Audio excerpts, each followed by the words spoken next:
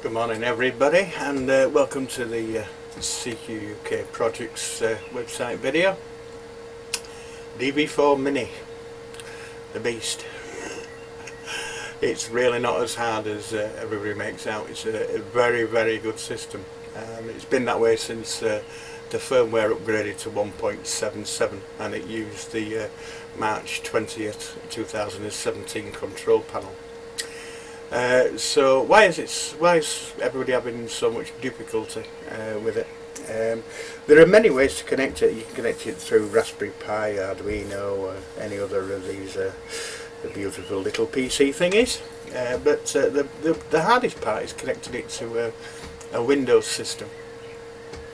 I currently run Windows 1703, the Create Edition, the new one from Microsoft, Windows 10.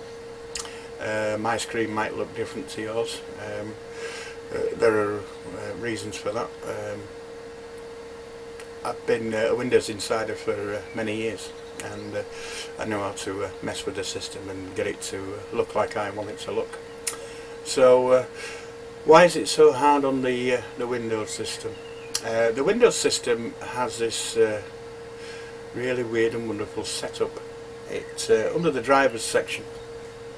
In Device Manager in the control panel.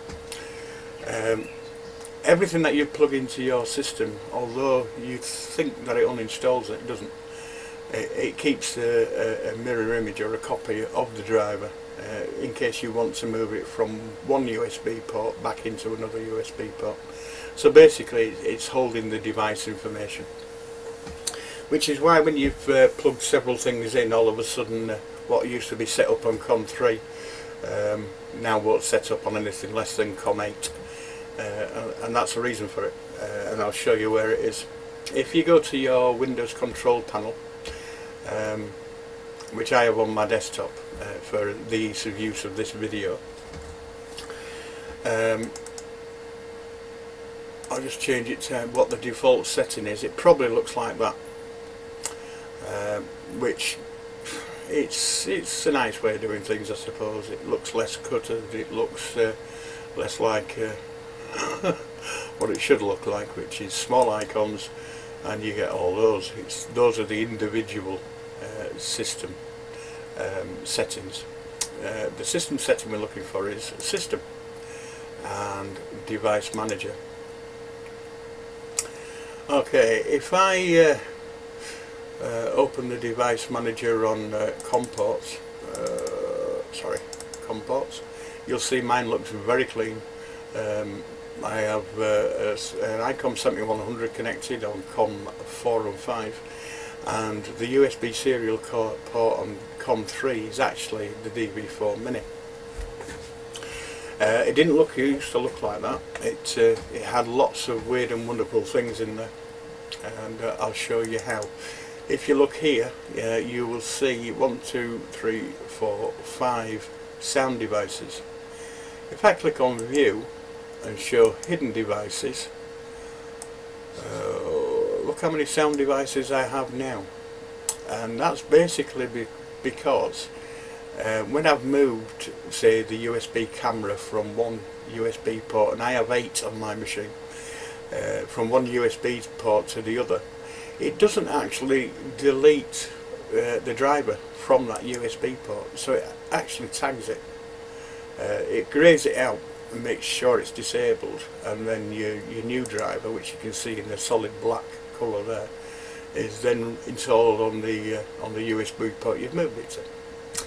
So, and the same happens here. In serial, every time you've moved your connection to your radio, or the dv4mini itself, or something else that you might have plugged in, it too will put up these grey boxes, and believe it or not, on the COM port side it will actually give that greyed out device a COM port number, and it can really mess up setting up a dv4mini and anything else that uses a USB COM port as or a USB device as a COM port. So the first thing you want to do is, if you have any of these extra devices greyed out under the COM port settings, is to delete them. And the way to delete them is simply right clicking it, go to uninstall and uninstall it. Now what you're actually doing is you're not uninstalling the driver, you're just uninstalling that particular device from that particular assignment of a COM port. So and another thing to do before you start doing anything else is take out all the other devices out of your USB sockets, so that the only thing that you're going to plug in other than keyboard and mouse is going to be the dv4mini. When you plug it in, it'll probably come up and say COM port 3, yeah, because that's where the starts of the COM ports are. You do have a COM port 2, but it's not usually used, so COM port 1 is always assigned anyway. Then you have LPT1, and then you have COM port 3.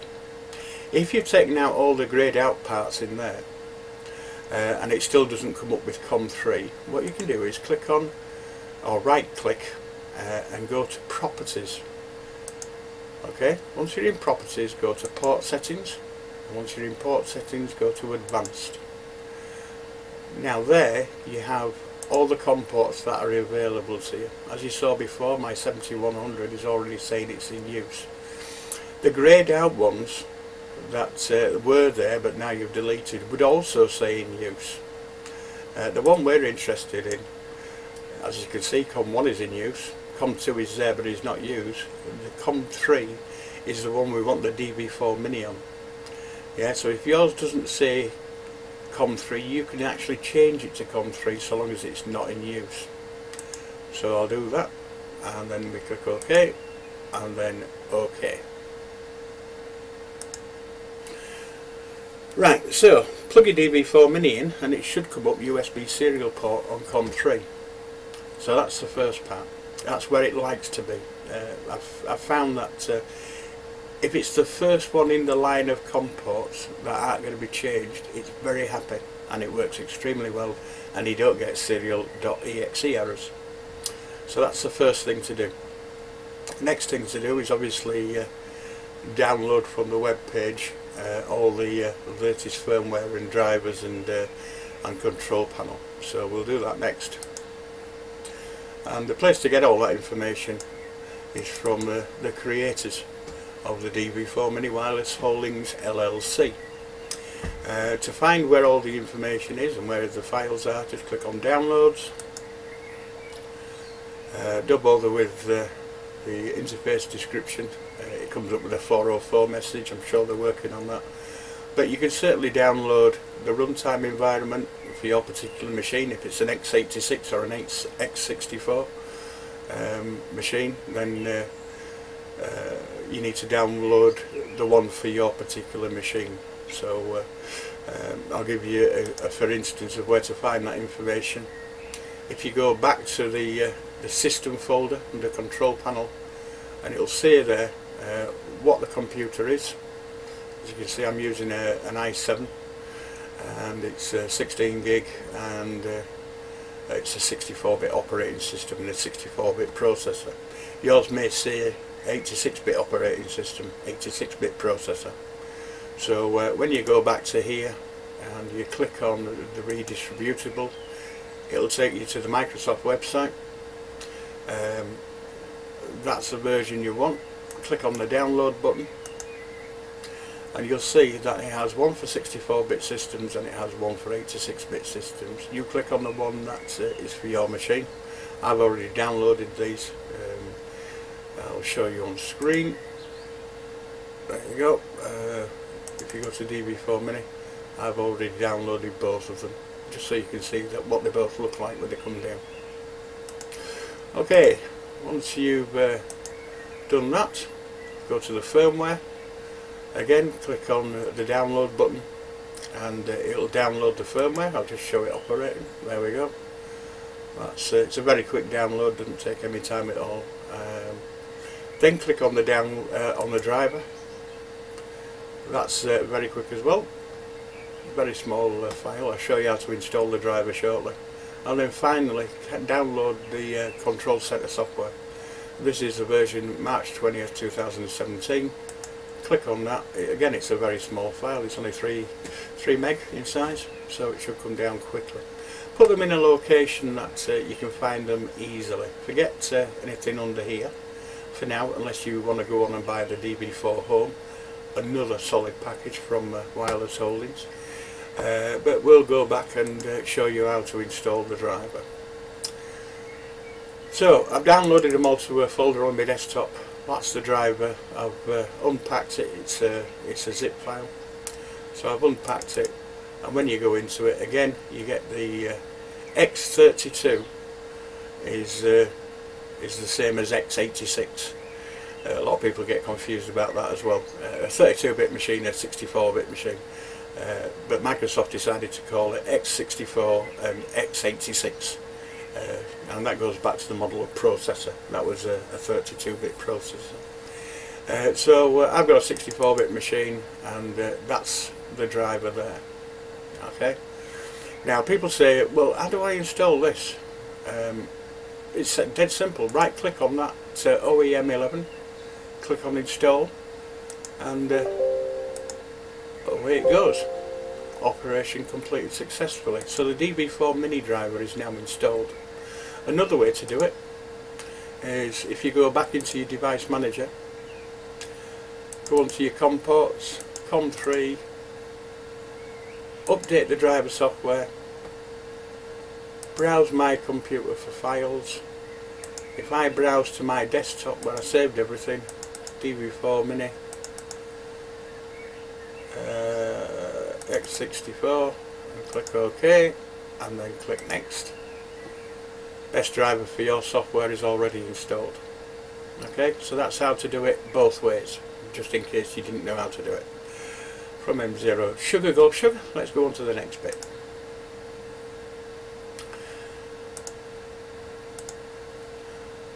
Okay, so we've got the dongle and its driver in a place where we want it. We now want to run the software, but first we'll install the Redistributable file. Mine's already installed, so I'll just tell it to repair it. Just say yes, because it is a trusted package. It comes from Microsoft. It's processing, it's initializing. It'll check whether you've got the file. If you haven't, it'll install it. If you have already got it, it'll repair it. Now repairing, people tend to think, is it broken? Not necessarily. It might not have information that's up to date, so it's just updating the installation. So once that's done, we can go to the software and we'll run the software. So that sets up your dv4mini software. Next, next, I agree.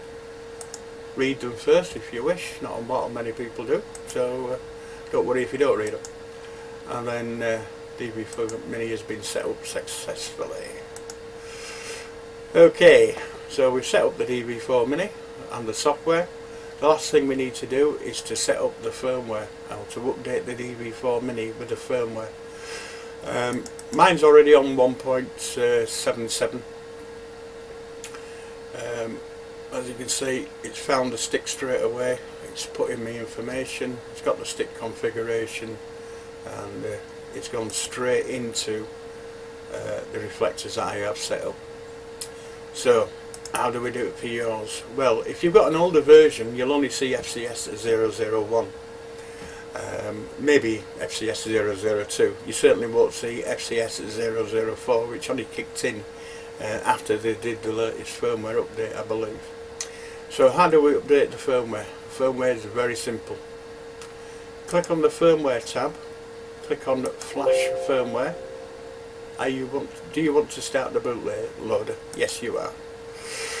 So once you've started the bootloader, go to where you saved your firmware file and click open. Now don't be frightened by this. It's there because they have to put it there. I've never killed a dv4mini yet. They are very robust, and usually if it does fall over, just reflashing it again will sort the problem out. If not, get in touch with Wireless Holdings LLC, and they're very helpful. They'll explain to you how to reset your dv4mini.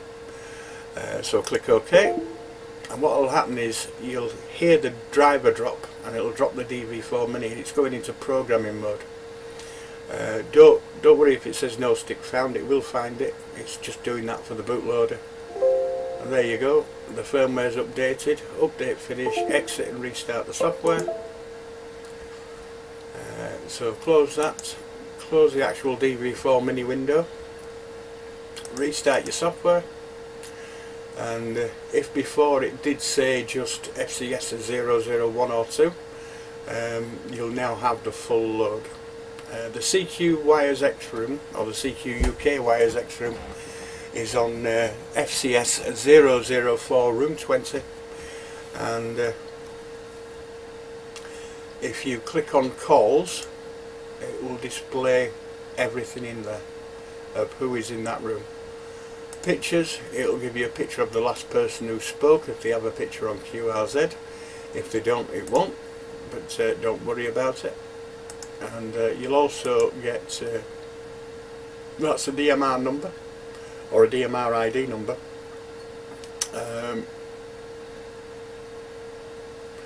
And looking at it, it's one short, so I don't know what that's about.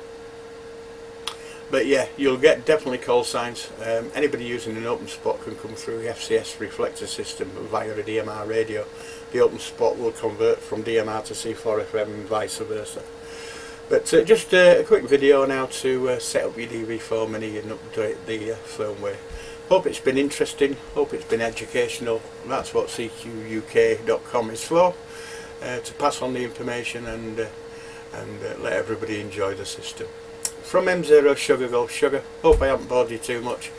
Enjoy your radio no matter how you do it, and best 73 from me and my family to you and yours.